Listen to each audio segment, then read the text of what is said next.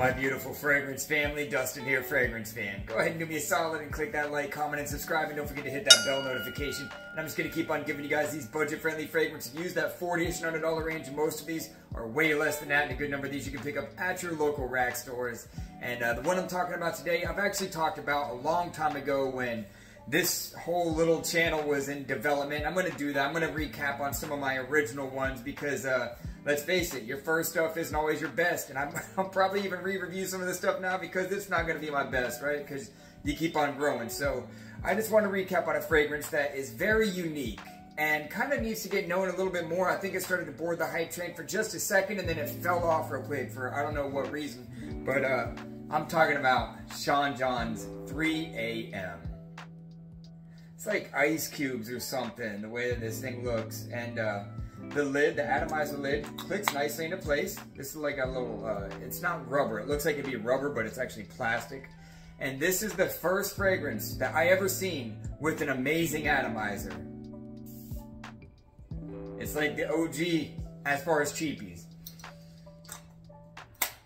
So, this fragrance is primarily built around a unique fig note.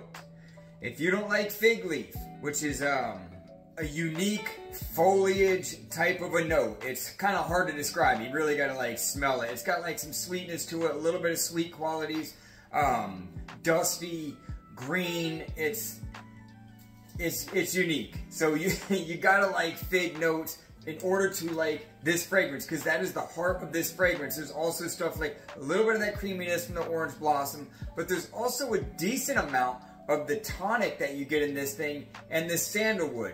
There's also cardamom, there's some geranium in here, but mainly and primarily this is a fig leaf suede tonic water kind of a fragrance.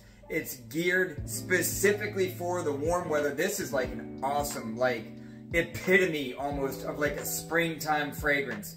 It's bright, it's easy, it's light, it's crisp, it's unique. That's why I want to review this thing. It is totally different. It's not your average fragrance. If you want to have something that is unique and different, then this is not going to probably smell like anything that you have in your collection. I've never smelled anything that smells even close to this, but it smells good.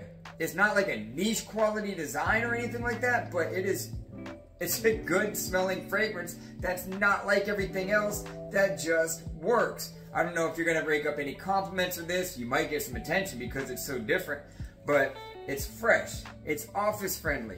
Its performance isn't all that great, but it's not all that bad. I get about the 4 to 5 hour range with okay projection for about 45 minutes, and it dies back to about a foot off my skin for the next solid 3 to 4 hours. So it's not really bad, especially for being such a light, airy type of fragrance. It's fresh spicy, a little bit of fresh spiciness from the cardamom. I don't know if it would be more mature or if it would be more youthful. I think it's kind of split right down the middle as far as that goes. I don't think it's too crazy masculine or anything like that, or way too different for a younger audience to appreciate this.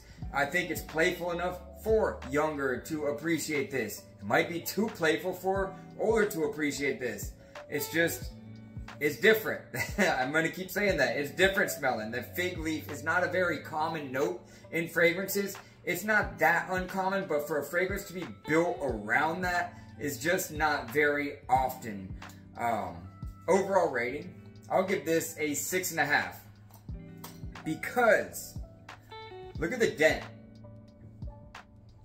I obviously like it. I haven't wore this thing in probably 8 months, and it's got a dent like that taken out of it.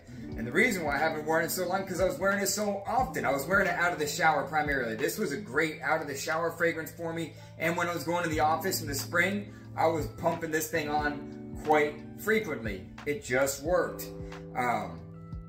Like I said, warm weather, daytime, spring, summer type of a wear, fig leaf dominant. There's a little bit of that citrus in there. The cardamom gives it a touch of fresh spiciness.